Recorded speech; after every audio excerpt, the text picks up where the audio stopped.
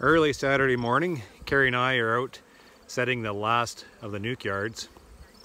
We have 3 to do this morning. Combines are just about to start running, so we got to finish up this work so I can get out to the field and then Carrie can finish up some work around the honey farm later on. So these are the nukes that we made up. We ran out of nuke boxes, and so we tapped into that old box pile in the back of the honey yard and just kept filling boxes full of bees and dropping cells. This nuke yard, we had pulled a box of, canola, clover honey off the middle of the summer, put a box back, and right beside a sunflower field that is over there, this is one of our pastures. And I should have maybe had 2 boxes here. Oop, that hurt. Maybe should have had 2 boxes on, because these girls have plugged the one box right full of sunflower honey and then pushed it down into that brood nest. So I was a little bit concerned that maybe I honey bound that nest a little bit, so we were digging down, and no.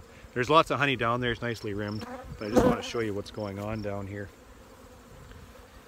We have a very nicely well-defined brood nest, and there is available space for the queen, so that's telling me that the queen's not in a panic for space. And you're not going to be able to see this. Where is she?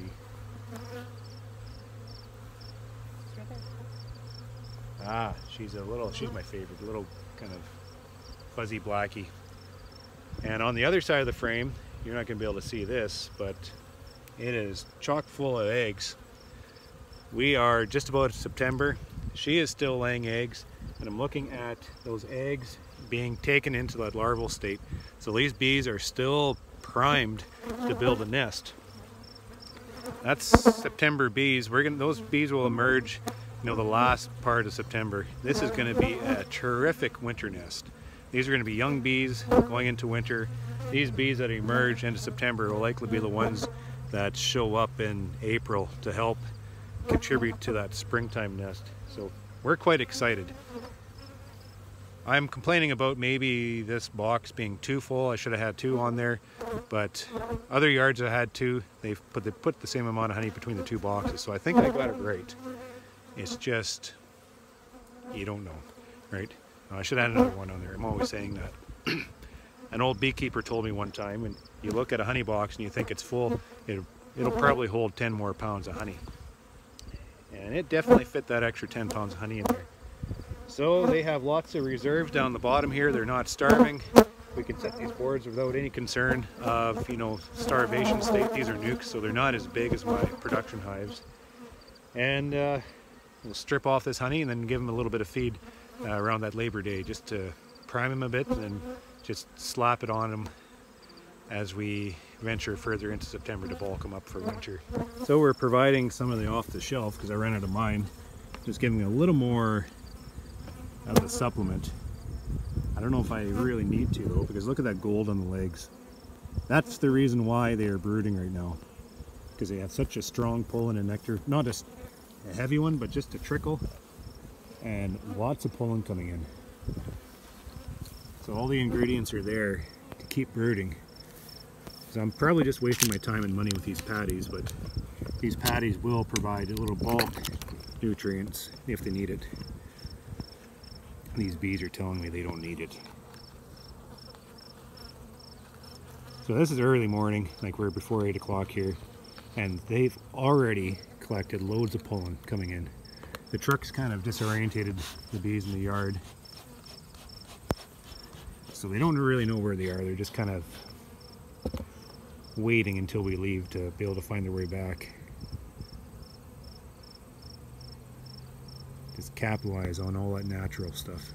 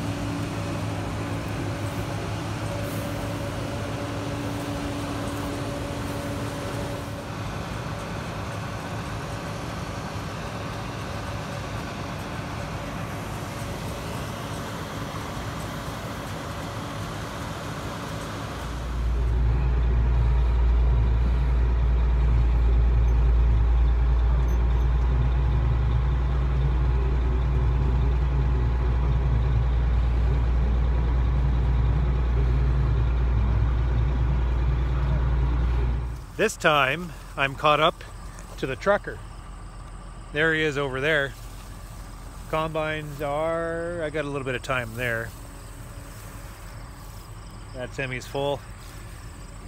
So I can play with my bees a little bit here while I wait for the trucker to come.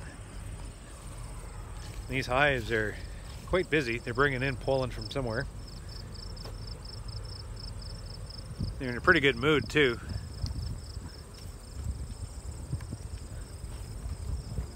I guess they know the pressure's off and they have feed. Just a matter of setting themselves up now. We have the last of the nuke yard set, so we'll be able to pull off the last of the honey boxes on Monday. And then we should be able to get through, well, maybe not quite. We'll have another semi-load pulled out of the comb next week, and it should just leave a few days of extraction for Carrie and I to clean up. So that works out just about perfect. There he is. Better get back to work.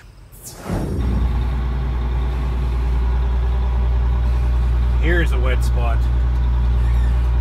Machinery couldn't travel. I didn't know about this little wet spot. What a waste. Look at that. Just think of how many flowers could be growing on that.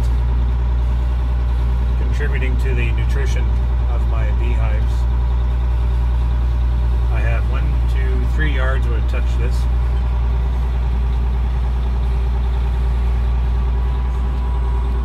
Why does it matter? It's the supplement that I'm feeding. We need, like, it's no good unless we have whatever's in pollen, that missing nutrient, that factor X.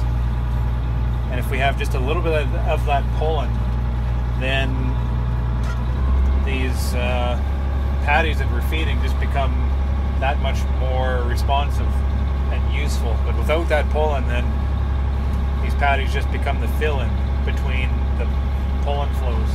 But if we can have a little bit of that natural pollen coming in, not very much, it doesn't take much, just a little bit, just whatever they need, that factor X, just to fill in that missing nutrient, that deficiency. If we can have that, if we can grow that, then we can make use of all the supplement we put into those colonies, and the bees can then take it and convert it into bees to build a nice big healthy nest.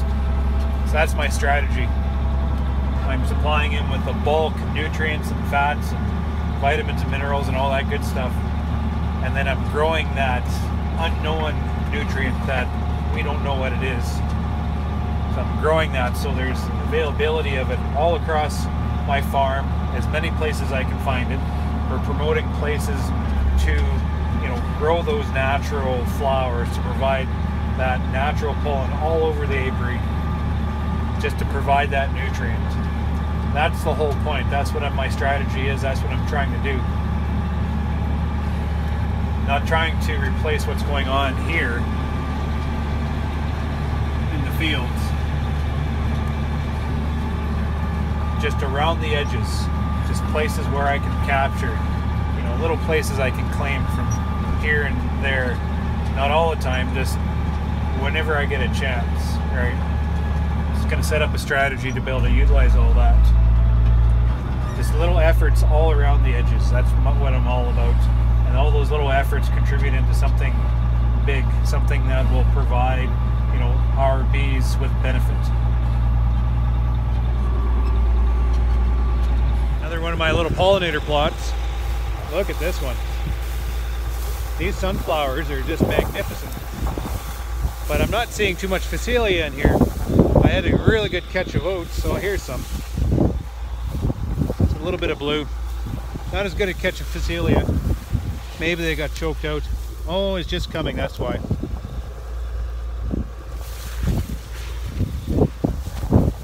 Just coming.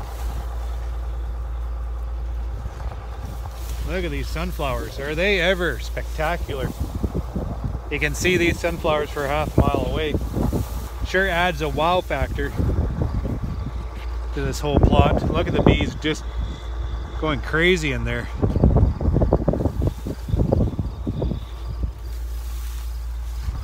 is a little bigger of a patch. This corner again, we couldn't travel because it's too wet. Typically we farm this, but we have flowers all through here, and that's our bumper crop of oats.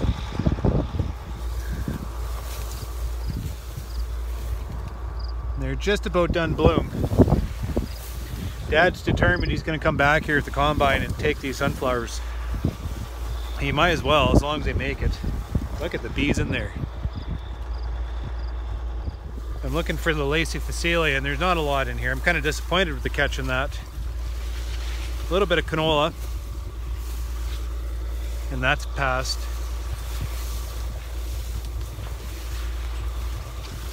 Either I ran out of seed, or I didn't. Here's some. Maybe it just got choked out. A little bit of an open spot here, and I'm seeing more here. Maybe I put too much oats down, because there is a lot of oats. There's a lot of flower left in that.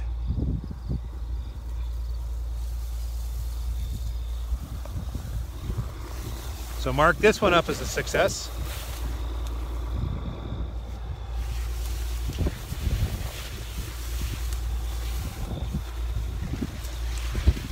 Tremendous growth. I better get back to my job or I'm gonna catch hell. I imagine that radio is pretty hot right now because they are just about full again. I gotta get going here.